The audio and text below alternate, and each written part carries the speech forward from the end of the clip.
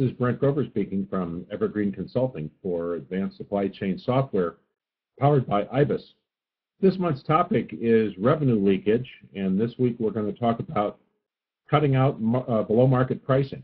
But before we do, I want to ask you a question about the revenue leakage situation at your wholesale distribution business. Is this something that you're already working hard on at your company?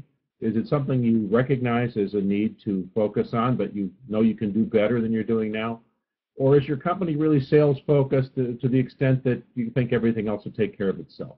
So depending on your situation, you may look at this a little differently. I have a list here of potential sources of leaks, ranging from pricing below market, which is this week's topic, to overpaying your vendors for products, providing services greater than those that your customers are really looking for, asset shrinkage, excess capacity, wasting labor.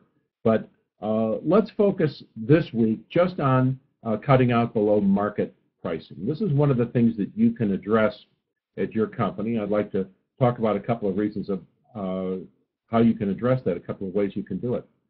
Do you have a pricing system in your company? I know you have a system for a process for credit and for managing inventory and for managing order processing and for hiring. But for most distributors, pricing is handled primarily by the sales force and typically without market pricing information being available to them. And pricing is one of the functions, in fact, maybe the most extreme example of a function within wholesale distribution that has limited oversight by management. So do you have, for example, a cost-based pricing system at your company? That's fairly typical. Cost-based pricing is not really related to the value received by the customer.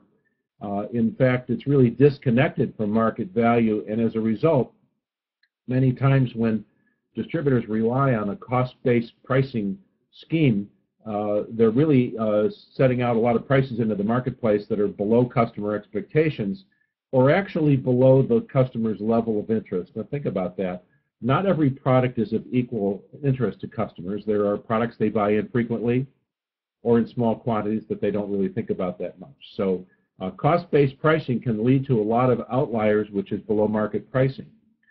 Another issue in wholesale distribution, and the reason the pricing process usually doesn't work as well as it should, is that no one's in charge. There's no pricing coordinator.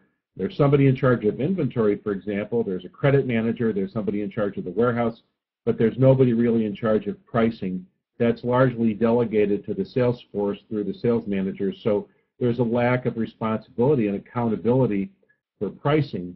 And we find as consultants that distributors with strong pricing coordinators typically have much more consistent pricing and they're more profitable. So providing market pricing to the salespeople and managing margins is a tough job, and that happens to be the job of the pricing coordinator in well-managed distribution businesses.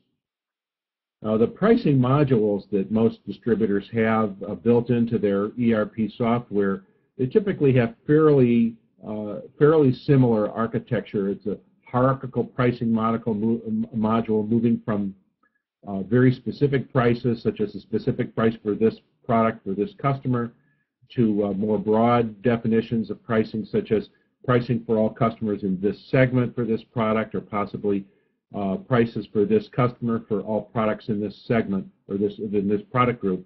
But the pricing module is typically underutilized, and one of the symptoms of that is where you have thousands or even tens of thousands of special pricing records in your system, indicating that you're not using default or matrix pricing as much as you should. You're pretty much creating a lot of one-off pricing for virtually every customer item combination you come up with. As a result, with all these thousands or tens of thousands of special pricing records, we distributors end up honoring obsolete prices to our customers or finding ourselves locked into low margins long after the need to be that competitive is gone. So we're suggesting that in wholesale distribution, like many other businesses, we happen to spend more time, more attention paid on the prices we pay for the products that we buy than on the prices that we charge for the products that we sell. And to quote Winston Churchill, but he was talking about another subject, but pricing for distributors is a riddle wrapped in a mystery inside an enigma. So to wrap it up for this week on revenue leakage, it happens in the best companies, even the best managed wholesale distribution businesses. We have so much to do in keeping track of our customers and our suppliers and our competitors, our potential competitors, and the substitute products for those that we sell. Takes up all of our time. We allow these little leaks to happen, and they become gushers.